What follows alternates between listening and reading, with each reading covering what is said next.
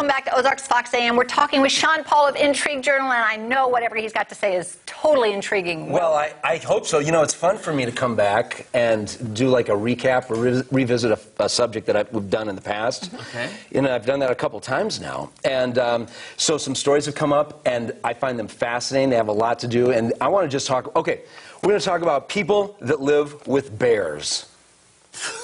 What could possibly go wrong, right? Why do you live with bears in the first place? That should actually be the subject of this segment, is what could possibly go wrong, I've heard some stories, Sean. Yes. Yes. Well, okay, so bears are dangerous, but we're going to go all the way through this, and then I'm going to tell you what animal is responsible for more human deaths in this country than all the species of bears put together. Okay. You ready? Yeah. Are you hooked? Yes. Okay, so many years ago, Julie and I, we were performing at a sportsman show. It was her, myself, and Frankie in one of the most sensitive agricultural states in the country. In other words, they're so sensitive you want to bring a monkey into their state. I, of course, am talking about the great state of... Missouri? North Dakota. Oh. Right? I don't understand that, but we had to fill out all this paper. We're coming to North Dakota, and we're bringing our monkey. And at this sportsman show, they had lions, tigers, and bears all on display. They were all real. And apparently the USDA agent went straight in to the show office, and he said, "I'm doing a surprise inspection. Where's the guy with the monkey?" Really? I'm not kidding. That's how sensitive they were. All right. But let's talk about what. So it was fun. We worked for these people for several years, and you know it's fun to share stories about show business and whatnot. And they told me one of the best acts we ever had, which you can't have anymore, is we had bear wrestling. Yeah.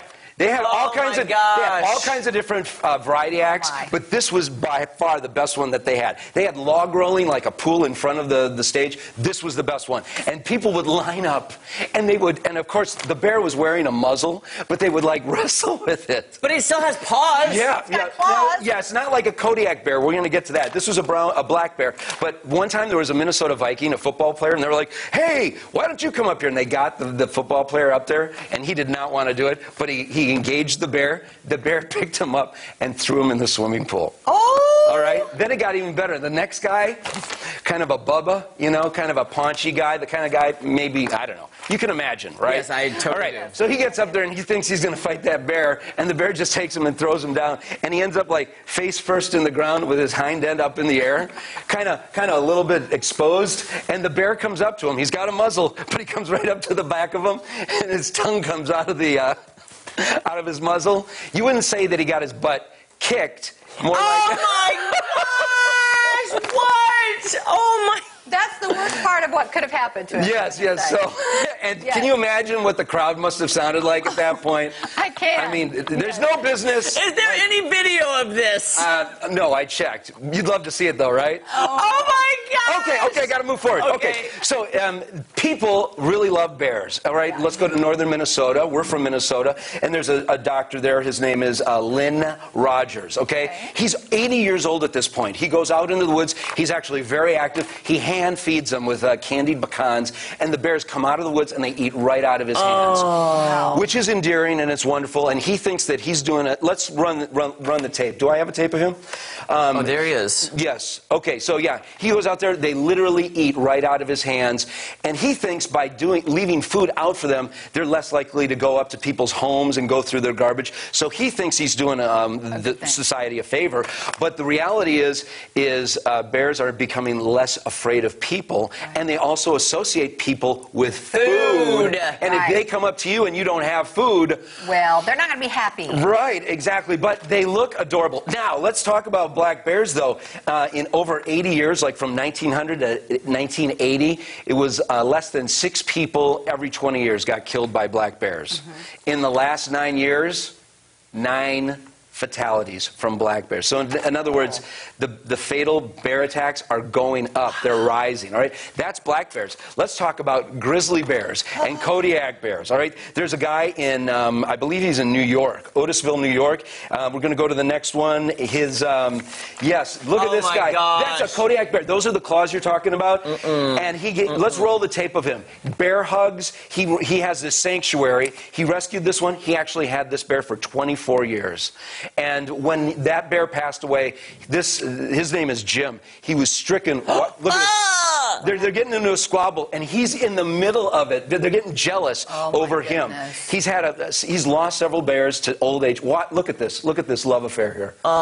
Wait, are grizzly bears nice though? They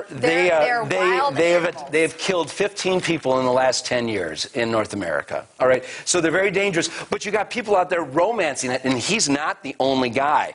But they are, you know, this bear, 1,400 pounds, right? So after the grizzly bear comes what?